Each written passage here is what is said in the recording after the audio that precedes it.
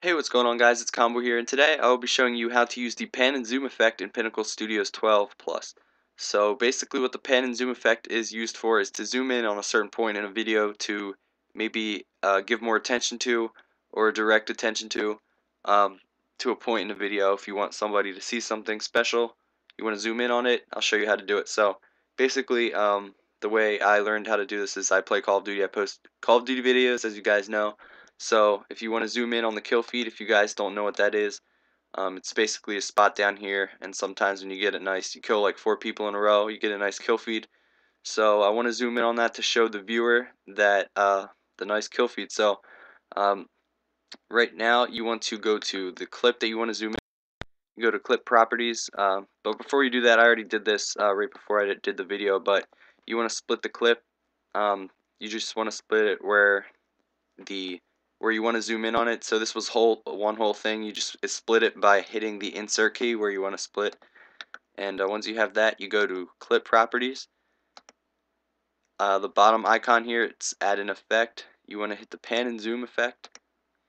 And basically here's where it gets a little bit more difficult. You can do a variety of things here. Zoom is how far it zooms in, obviously. Negative 100 to 100. 100 is the highest.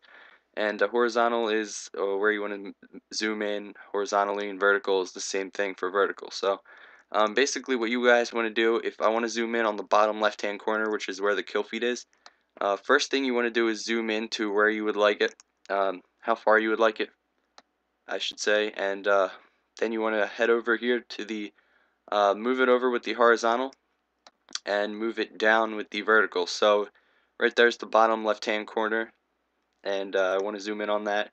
You can always go more if you want to zoom in all the way and go less. Usually the more you zoom in, the quality will get, because the pixels are taking up more space and are bigger, and it results in less quality. So I'll zoom in here, and that's how it will look.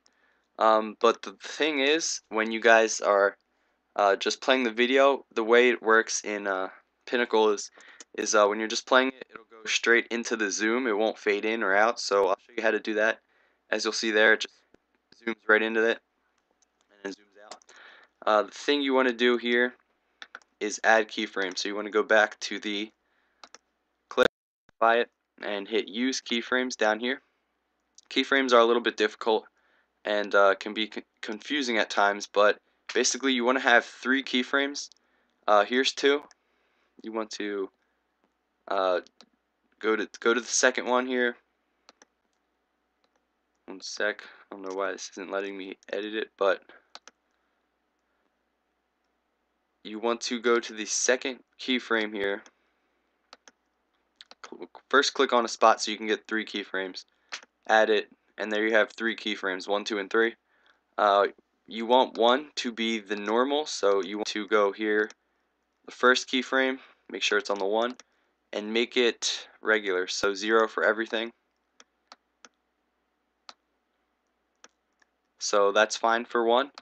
2, you want to be where you want it to be zoomed in, say the left hand corner, like I showed you earlier, you want it to be that setting. And the third one, you want to make it 0 again. So basically what this will do is it will fade into it, and it will fade into the zoom and fade out if you guys are interested in that. Most of you guys will want this instead of just having it go right from the regular sized video into the zoom. So I'll show you what this looks like instead of the other. So the video is playing, it fades into the bottom left hand corner and fades out. So that's how you do the pan and zoom effect using keyframes and stuff like that. So I do hope you guys enjoyed, and if you found this informational, I would like a thumbs up. So other than that, guys, I will see you all later, and have a good day.